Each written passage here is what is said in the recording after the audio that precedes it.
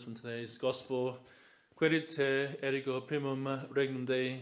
Seek first, therefore, the kingdom of God. In the name of the Father, and of the Son, and the Holy Ghost. Amen. The Epistle and Gospel insist that we should not allow our lives to be divided between the opposing principles, that of the Spirit and the flesh, nor that we should have two masters, but we should have one. Therefore, we must choose God and the things of God. If we want to be eternally happy, we must first seek the kingdom of God and His justice, as the Gospel tells us. But the question is, how do we do that? The answer is, we must live a spiritual life. In the spiritual life, there are different degrees. There are the beginners, the proficient, and the perfect. These three degrees correspond to the different stages in the Christian life. And the masters of the spiritual life give us three stages or three degrees.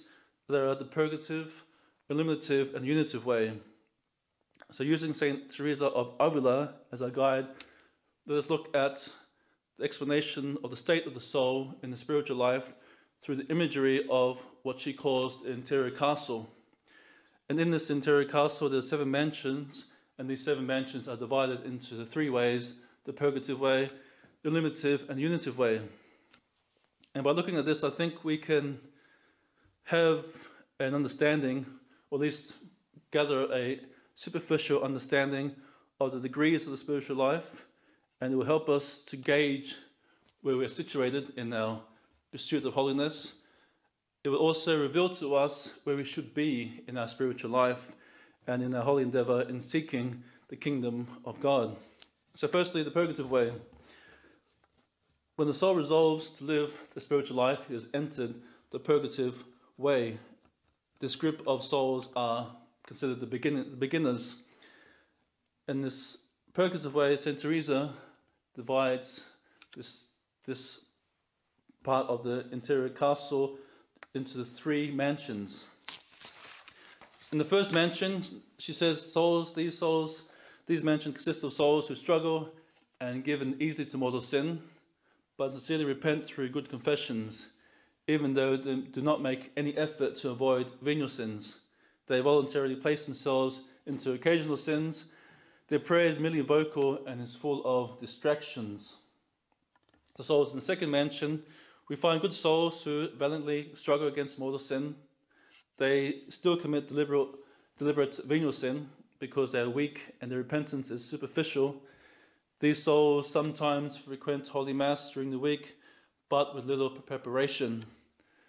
They still pray vocal prayer, although at times they attempt to make meditation and mental prayer. The third mansion comprises of those pious souls who rarely commit mortal sins, and their repentance is profound. They take precautions to avoid a relapse. They sincerely combat venial sin and make use of particular examen. They attend Holy Mass and receive Holy Communion daily.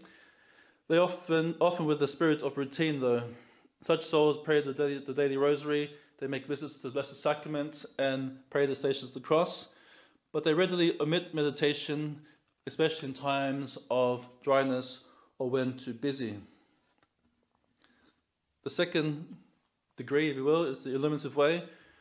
When the soul has decided to enter upon a life of solid piety and to advance along the way of virtue, is entered upon the illuminative way.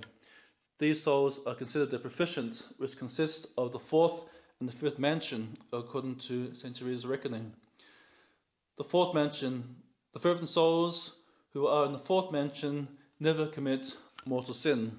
They can exercise great care to avoid venial sin, and is rarely fully deliberate when they commit a venial sin.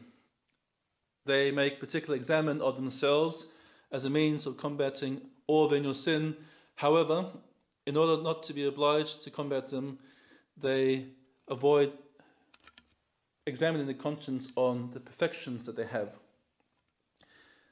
The daily Mass and Communion are accompanied by a fervent preparation and thanksgiving.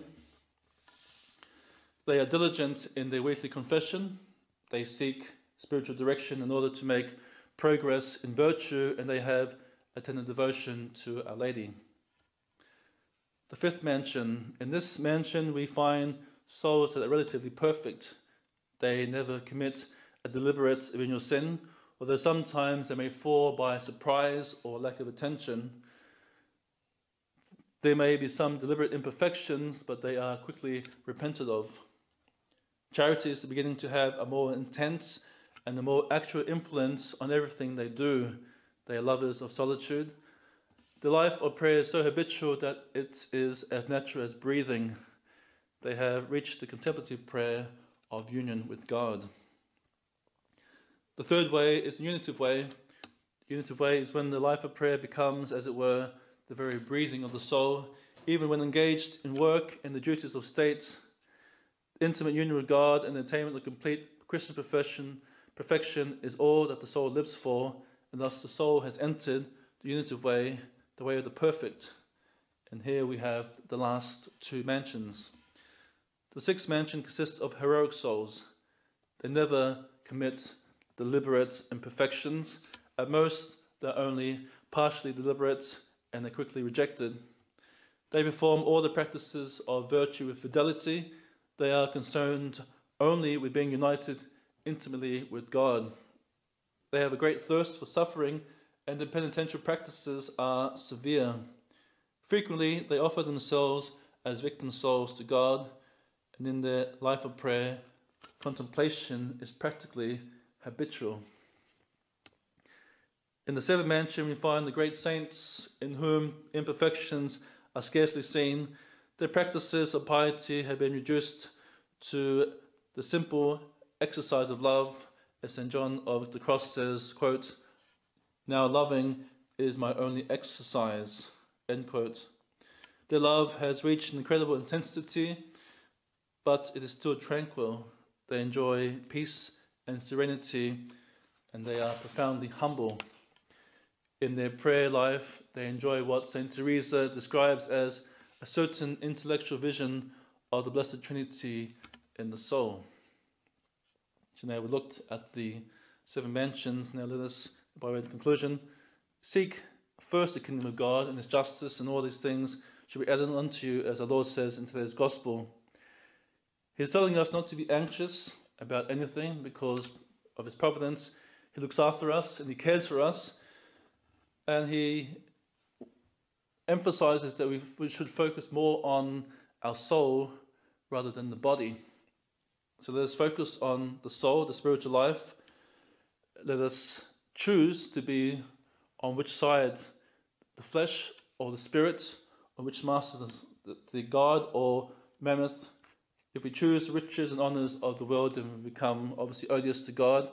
But if we choose God, we will hate and despise the passions of the flesh, riches and honors, and consequently we would choose the spiritual life. Let us therefore pray to our Holy Mother in heaven, who always sought the kingdom of God in every moment of her life. May she grant us the grace and strength to persevere in living the spiritual life. God bless you in the name of the Father, and of the Son, and the Holy Ghost. Amen.